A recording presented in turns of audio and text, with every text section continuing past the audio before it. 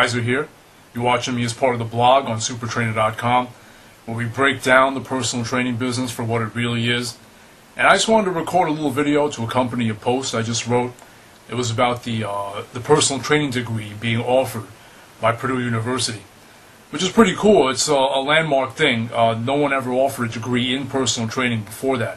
There are degrees in things like kinesiology and sports science, but never in just personal training. So I wanted to talk about that a little more and talk about whether or not it was a good or bad thing.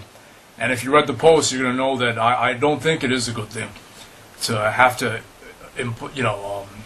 put such a heavy standard, a heavy credential for someone to get started in the personal training business. The way you see training practice today, for the most part, is it's a leadership, it's a mentorship position. It's where you live something yourself and you get that emotion, that motivation across to another person. I don't think a degree can really capture that.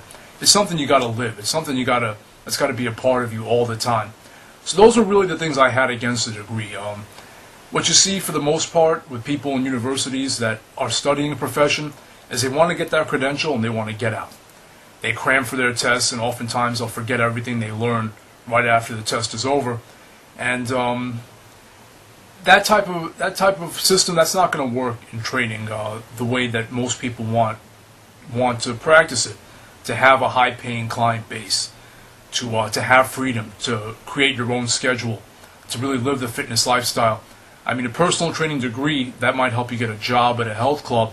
That's something totally different. That's long hours, crappy pay. That's the whole corporate world, and I don't really think that's what most trainers want.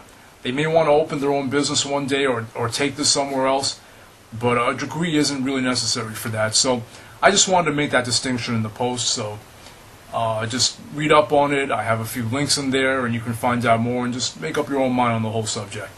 All right, so just wanted to share that. Thanks.